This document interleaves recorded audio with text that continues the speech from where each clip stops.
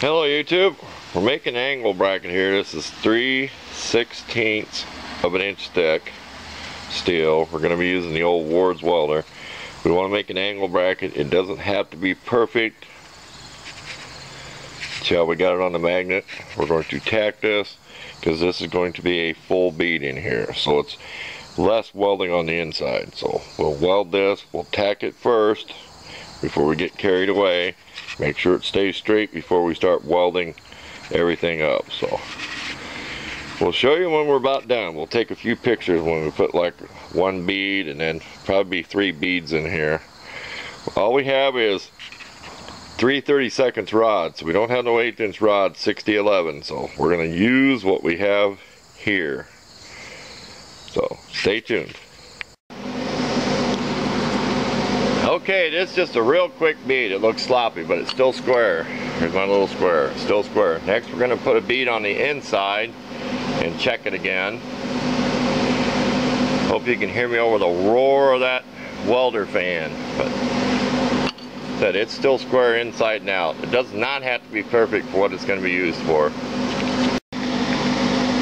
Okay, here's the inside weld. We did turn the welder up to 100 amps. We had it on 90.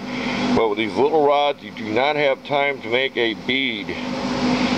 After I nailed, you can see where I backed up to fill it in so I didn't have a gap. They just melt so fast. So you don't get a big wide bead. That's why I want to make several passes on the back.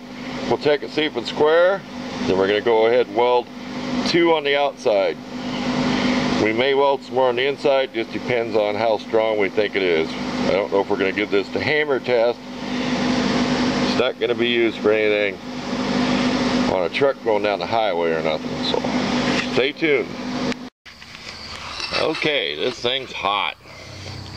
I tried making as wide a bead as I could. This is the 3rd pass. These are just cheap Harbor Freight rods. That's all they are. I bought them for my little 110 inverter welder, but we'll bring you back when we take the flapper disc up and clean it up. It is still square. I took a picture of me holding the square there. It's still square enough. I believe that welder weld's hotter than what it says because I went down to 80 amps and this is 3/16. You can see how hot this piece is getting. So I just go by what I'm used to on the welder. Now if I'd had bigger rods, I'd probably turn the amperage up, but there you go. That's the best it's going to be for what I'm going to use it for. I'm not a professional, so just name it your welder.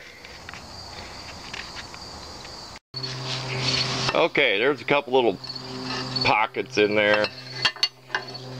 Inside's kind of ugly, but it's still square enough. That's my grinder disc and flapper disc. I suppose if the person wanted to be picky, they could do some touch-up welds and regraining, but it's just going to be a simple bracket. There you go. Just using the old welder there on something thick. Maybe someday I'll find some 1/2" metal and I'll buy some bigger rods. Thanks for watching.